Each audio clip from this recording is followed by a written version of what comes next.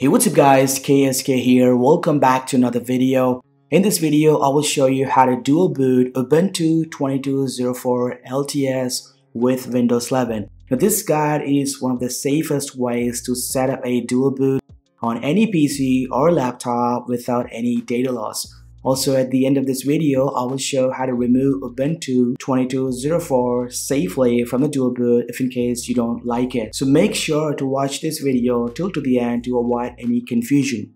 Now keep in mind, this method is exclusive to the computers running in UEFI mode. I believe most of the computers running Windows 11 are using UEFI boot. As per my testing, if you follow this video carefully, you will be able to successfully dual boot your PC or laptop with Ubuntu 22.04 LTS. Now to check if your computer or laptop is using which type of boot mode, type msinfo32 inside the run dialog or search bar. Now under the BIOS mode, it says the status of your computer. In my case, the system is running in UEFI mode with a GPT formatted drive. The prerequisites of this video: you need a computer running Windows 11 or Windows 10. Next, you need an 8 gigs or higher pen drive to create a bootable disk with Ubuntu Linux.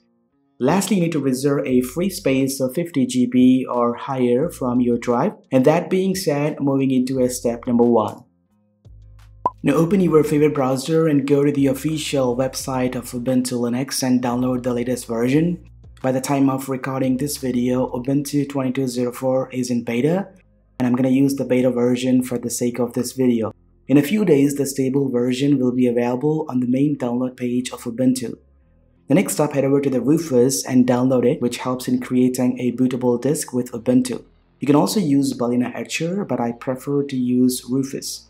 Now once it's done downloading all of the files, place it somewhere on your computer for easier navigation. To install Ubuntu 22.04 alongside Windows 11, you need to create a free space. To do so, open the search bar and type this command and press the Enter key to open the Disk Manager. A Disk Manager is a place where it shows all of the connected drives to your computer. In my case, I have only one drive connected to my computer.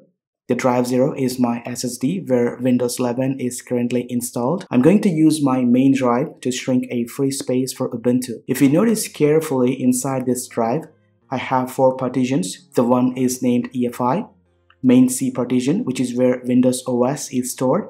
The data partition is where I prefer to store all my data. And the last one is the recovery partition.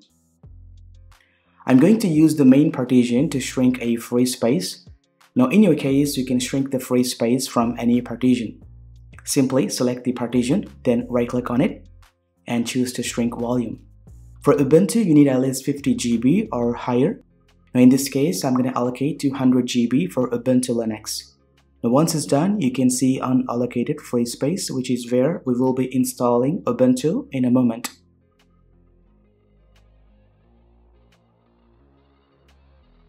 Now go ahead, connect the pen drive to the PC or laptop and right-click on the Rufus and run as administrator. Now inside Rufus, choose the drive letter of your pen drive. Now in this case, my drive letter is showing over here and I'm going to leave it as a default. Then under the boot selection, click on the select option to import the ISO image file. Now go ahead and look for the Ubuntu image file from your computer. Here, leave the partition scheme as GPT and the target system as UEFI. Then click on the Start button to burn the ISO image into the pen drive. Sit back and relax. The process will take some time depending on the writing speed of your pen drive.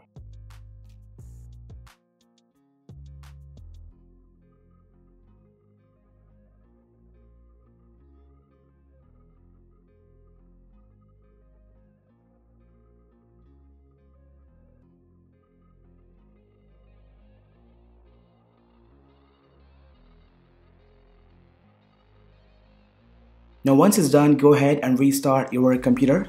While it's restarting, head over to the BIOS and make sure things like Intel Rapid Storage technology is disabled.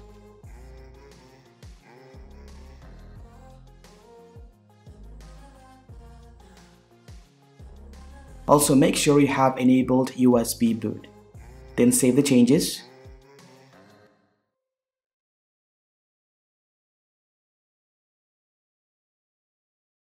Now again, while it's restarting, press Escape or F2 or F10 or F12 on your keyboard to launch the boot menu.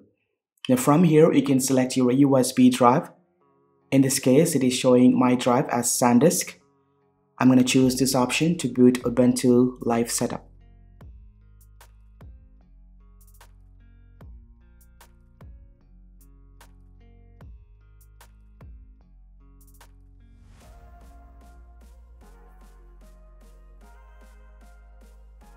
Now when you are inside the live setup of Ubuntu, go ahead and click on Install Ubuntu. Now first you need to set up a language. In this case, I'm going to use English as a default language, and then click on Next. Now for keyboard layout, choose the English United States as a default option. The next up in this section, I would choose the normal installation that installs all of the basic tools. For now, I'm going to check this option, which will download all the updates during the installation. Use this option if you have a faster internet connection. Also make sure to take this option to install any third-party media codecs and additional graphic and Wi-Fi drivers. Then click on Continue.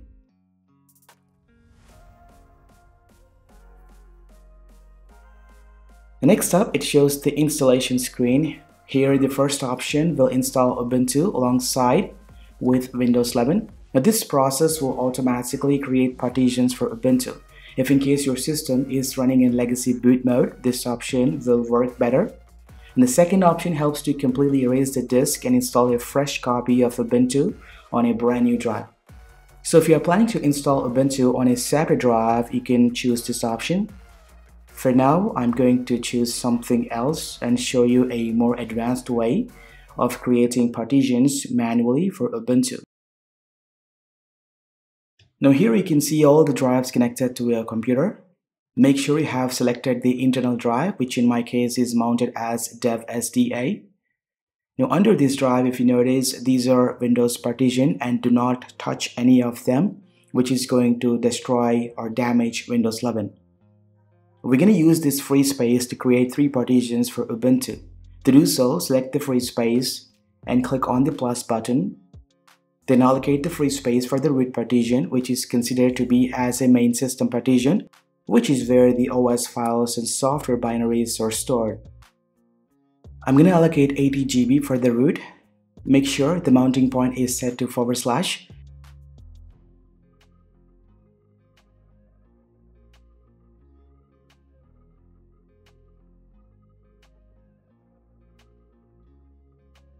And as you can see, we have done creating a root partition. Next up, I'm going to create a partition for the home. To do so, select the free space and allocate the amount of space you need. The home partition is the user space where it stores all pictures, videos, documents, and more. For now, I'm going to allocate a 110 GB for home. And the mounting point is going to be /home.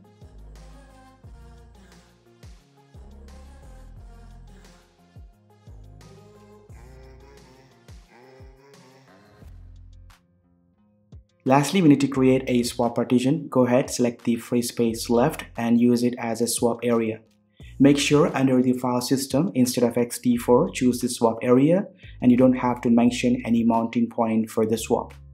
Then click on OK to create a Linux swap partition.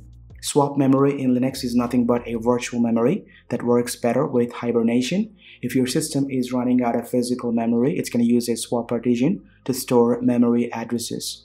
Right now, we are installing Ubuntu on the computer running in UEFI mode. So by default, it must be having an EFI partition. Now this is where the Windows bootloader is located, and the installer will automatically find this partition and install the grub bootloader. All you have to do is just leave this option as it is. Now click on the install option and accept the changes.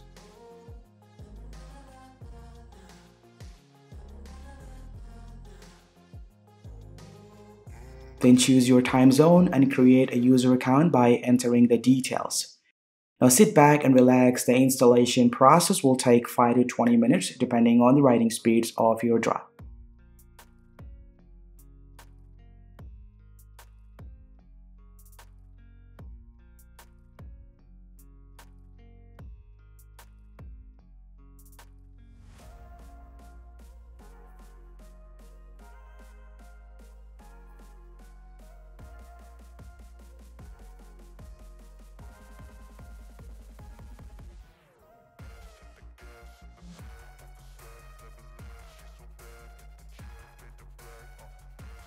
Once it's done, go ahead and restart your computer by removing the bootable media.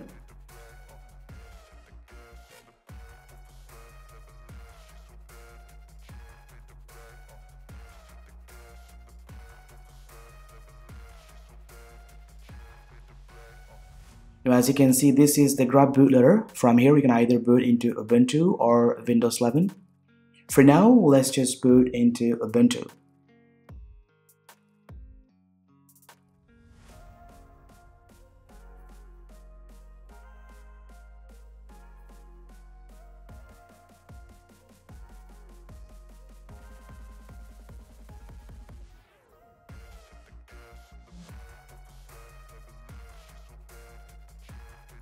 Now, as you can see, Ubuntu 22.04 looks awesome. Everything works like a magic.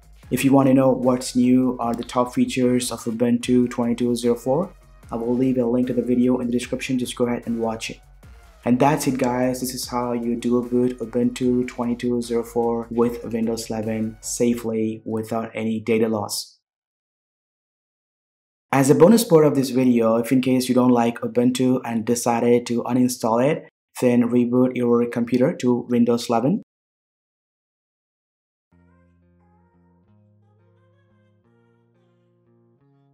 Now open Disk Manager by typing this command inside the command prompt or search box.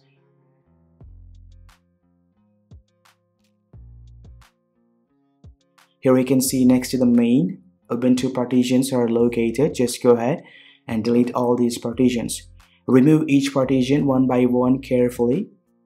Just right click on the partition and choose to remove it.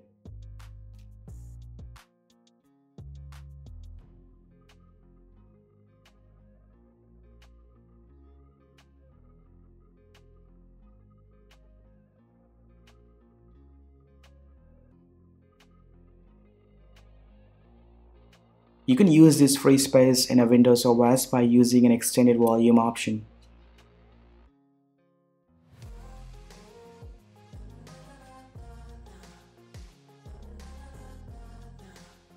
Lastly, we need to do one more important step to remove the grub bootloader from the UEFI partition. For that, we need to take help from the command prompt. Just go ahead and open the command prompt with admin privileges.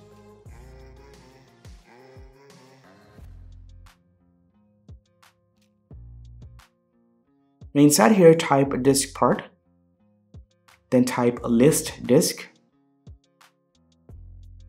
As you can see, this is the only main drive which is connected to the computer.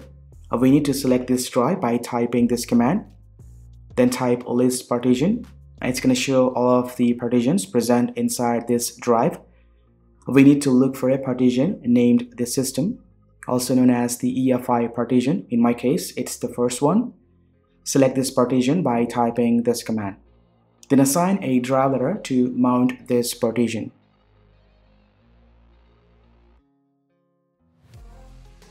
Once the drive letter is assigned to the UEFI partition, exit from the disk part. Now type this drive letter with a colon assigned for the UEFI partition, which in my case is letter X, and press the return key. Now type cd UEFI to change the directory into the UEFI partition. Then again type dir to see the contents on this folder. Here you can see both Windows and Ubuntu bootable files. Go ahead and remove the Ubuntu folder by typing this command. This indeed is going to remove all of the grub files related to Ubuntu. That way you won't end up facing any grub issues. Once it's done, now you have successfully removed Ubuntu from the dual boot. Now restart the computer and you can see the system should boot into Windows 11 without any issues. And that's pretty much it. If in case you like this video, hit the thumbs up and don't forget to subscribe to this channel and consider clicking the bell button to get notified whenever I post a brand new video. Also, if in case you have any suggestions, post them in the comment section down below. Thanks for watching my video. This has been KSK Royal. I will catch you in my next one. Peace.